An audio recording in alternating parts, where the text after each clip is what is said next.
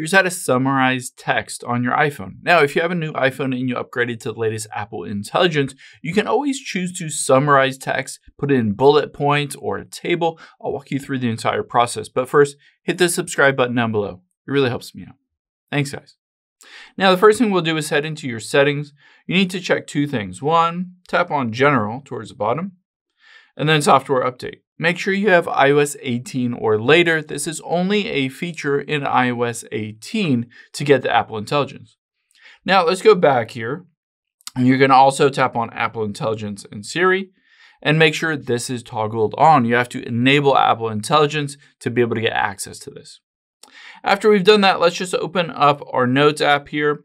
And I'm going to just type in something like, I like apples, oranges, carrots. Now on here, I can select all of this text. So let me just select all of it here. And you'll be able to see next to paste is writing tools. I can tap on that.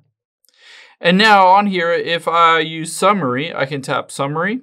And it will basically, I need a longer selection. It says, basically, this is cool.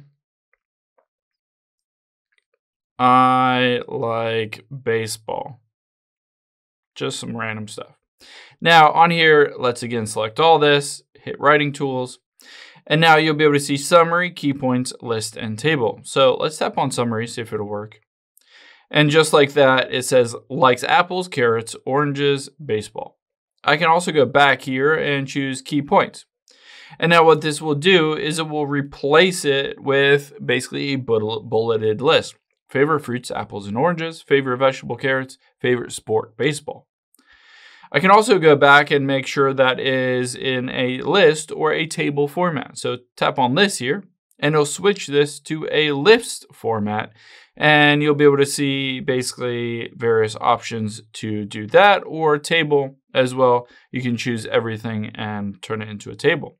So this is a cool way to basically reformat, summarize, or have the key points. Maybe you have a big, long, message that someone sent you, or it's a bulletin, or someone sent you a big PDF. You can basically dump the entire PDF into your notes or a big, long email or any kind of text, and then just hit summary or key points, and it will summarize exactly what's said in there. And keep in mind, this won't be exactly correct. You might need to read the big long one to get the full gist of it, but this will give you an idea of what the text says and what the key points are. I hope this helps. If it did, hit the like button down below and leave a comment if you have any questions. Thanks, guys.